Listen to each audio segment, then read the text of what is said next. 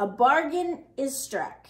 May 29th, 1936. So we're back to Abilene's time. To Abilene's time, Great Depression. Yep. Miss Sadie looked to be done for the day. Her voice had gotten raspy toward the end of her fortune-telling, and she breathed like she'd been carrying something heavy. Because remember, that whole story about the creek and the clan, that was all Miss Sadie's conjuring of that memory based on the letter that Abilene had given her. I wanted my dime back. I said I wanted to know about my daddy. That's just some old story from 20 years ago about two people I don't even know. Her eyes narrowed a bit and she raised her chin as if she had just figured me out. You show me a letter, and I tell you what the letter shows me. Next time, you should be more specific about what it is you are seeing. Seeking. I didn't plan on being there next time. So she'd told me a story about Ned and Jinx. A made-up story about two names that she read in the letter. I pictured the yellow and green fishing lure in the Lucky Bill cigar box. Wasn't it a yellow and green Wiggle King fishing lure? Yellow and green that caught the catfish. That caught the catfish. It was so bright a blind fish would see it. Bump.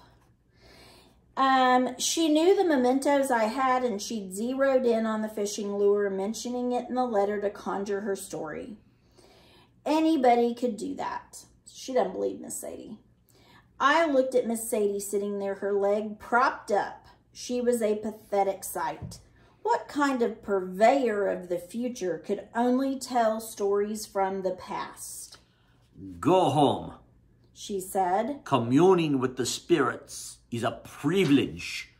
I have ointment on top shelf just behind baking soda above the icebox, but I will get it myself. She sure gave good directions if she was planning to get it herself. Do you think she was hinting for her to get it? Yes. I'll get it, I said with no small amount of reluctance. Long as you don't charge me another dime for the privilege. I maneuvered my way through the maze of velvet and fringe into her pantry and retrieved the nearly empty jar of salve. I gave it a whiff, and it nearly singed my nostrils. What is this stuff? It's hawthorn root, she said, scooping out the remainder and rubbing it onto her leg. It helps to increase circulation. She moaned a little, massaging her swollen leg. It was then that I could see the...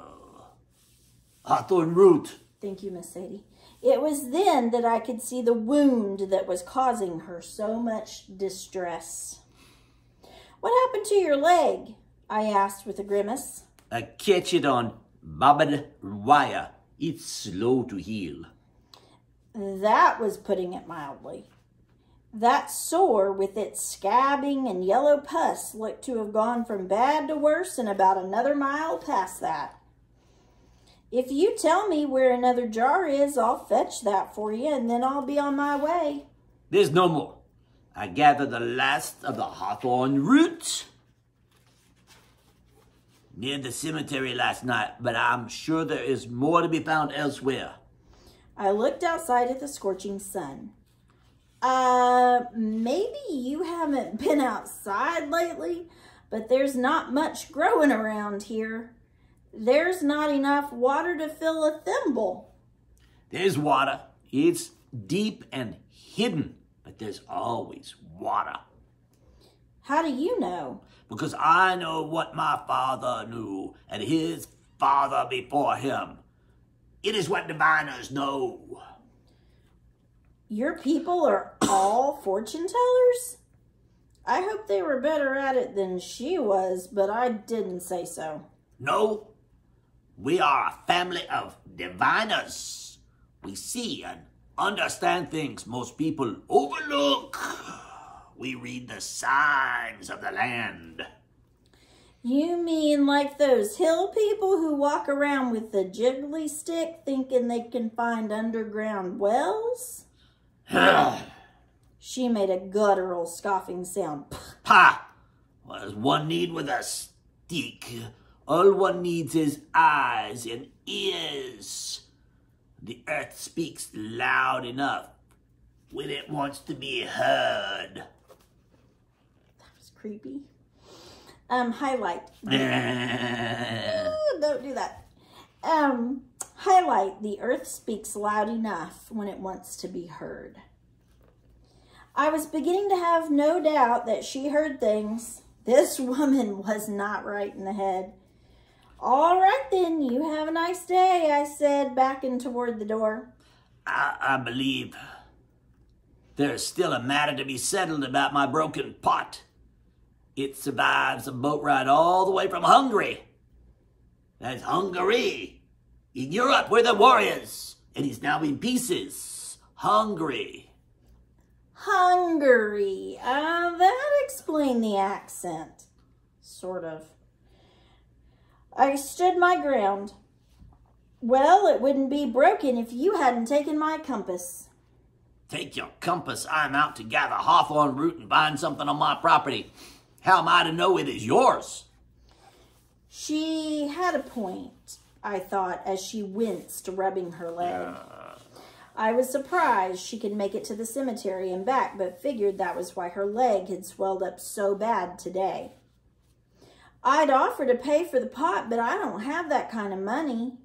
Yes, it is worth much more than the coin you have remaining in your pocket. The hair on the back of my neck prickled. I didn't believe in fortune tellers, but how had she pulled that one off? How did she know that she just had one more coin in her pockets? So, Miss Sadie said, knitting her fingers together. It appears you have something I want and I have something you want.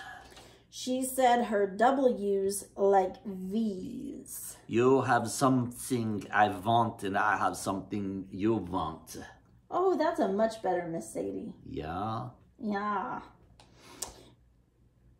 You have my compass, but what could I have that you want? Want.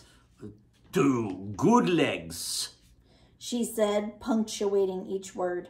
I wasn't sure where this was going, but I knew I wasn't going to like it.